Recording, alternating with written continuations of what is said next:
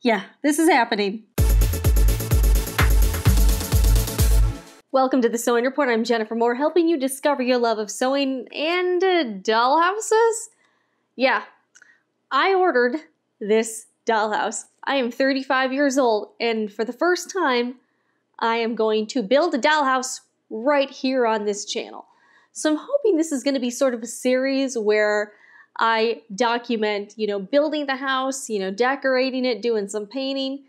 If you don't know, we've recently have downsized from a 4-bedroom house into a 2-bedroom rental apartment, and I'm going a little stir crazy. So I needed a house to work on, and I thought, what better than this 1/12 scale Beachside Bungalow by Real Good Toys. I got it from Hobby Lobby. There was a 40% off coupon, and I am ready. I am totally ready. So this is something I've probably wanted to do since I was a little kid. I've never had a legit dollhouse. I've certainly never built one, DIY'd one myself. So I feel a little giddy. I've been going down this whole dollhouse miniatures rabbit hole, and it's a lot of fun. So I bought some supplies, just to prepare. I think I bought too many supplies, but you know what? That's okay. So let me show you what I got, and then we'll unbox the dollhouse and start doing what's called dry fitting the dollhouse. Apparently you take like painter's tape or masking tape, and before you actually put the house together, you make sure all the pieces, the main pieces, fit together. Also, I've been reading a lot of blogs, I know, and apparently it's also a good idea to paint some of the surfaces before you really put the house together, because once you put the house together, it's hard to paint it and put wallpaper on it. So I'm hoping to customize this house to, my ideal of a dream beach house, because let's be honest, I'm not gonna have a beach house for a really long time. Okay, so the first thing we're gonna do, let's open the box and see what is inside. Let's get this thing out of the box. I mean, there are only a million pieces in here.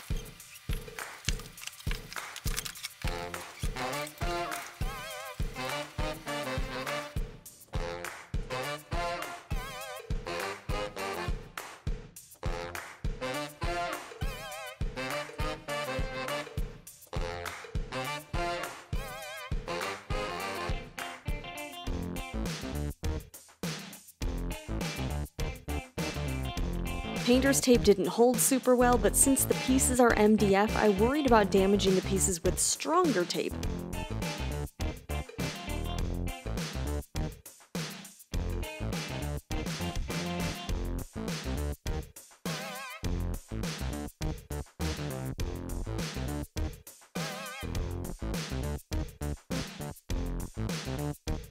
Some things I learned: 2 people are better than 1. I struggled to hold the pieces up myself.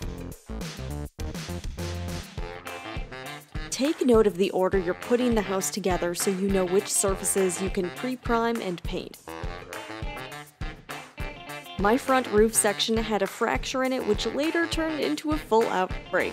Real Good Toys has a policy to replace missing or damaged pieces one time only if you contact the company. I received a replacement piece in good shape fairly quickly. So, alright, the first thing I got, besides this dollhouse, and this is the Beachside Bungalow, and I thought it was cool. It's a smaller, they have another house called the Craftsman Classic Bungalow, but that one seems to be discontinued, so kind of a bummer. But I got this little dollhouse toolkit.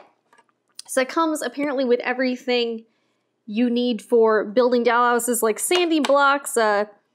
What else is in here? What are these, clamps, I think? Comes with a pin vise. Lots of new terms I'm learning. Hacksaw, little hacksaw. Comes with a tiny miter box. And I also bought some really cool looking wood trim. I know, I'm starting to sound crazy, but that's okay. And I'll try to link everything below, or as much as I can. But yeah, so this I got from Amazon, and it comes with lots of cool supplies that on their own I think would have cost more than this kit cost, which was $45. But lots of cool stuff in here that looks like fun. Some craft knives, ruler, sanding stuff.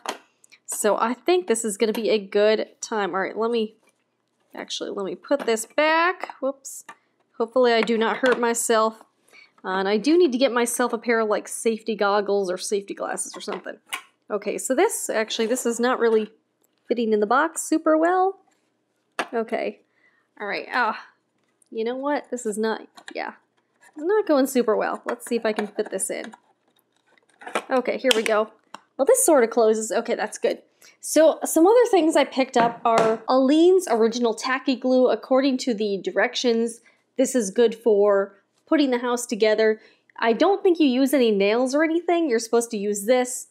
But I guess this is good because it doesn't dry, like it's paintable and it dries clear, I think. I also got some Minwax polyacrylic for finishing the wood floors in the house. I'm not sure if I'm going to stain the floors or if I'm just going to put poly over them, but I heard you need this, plus I used it for another project. In case you can't tell, I went a little overboard in the sample paint department. I got all my paints in eggshell, and I'll also list below all the colors I chose. I'm going to do the trim in polar bear, and I also got like some pinks. I got some pink, I got some navy blue, a color called Beachside Drive, which is sort of like an aqua color. I'm not exactly sure where I'm going with all this, but I also got some doll furniture, I know.